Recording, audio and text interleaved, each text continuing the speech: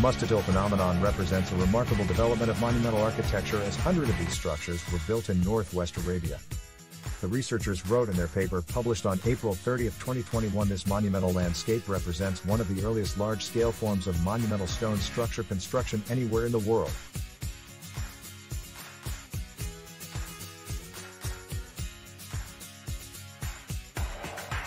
People in Colombia have been protesting against the government for nearly 3 weeks. The protest began in response to a new tax law suggested by the country's president Ivan Vikkidz. The new law would have added tax on many everyday items.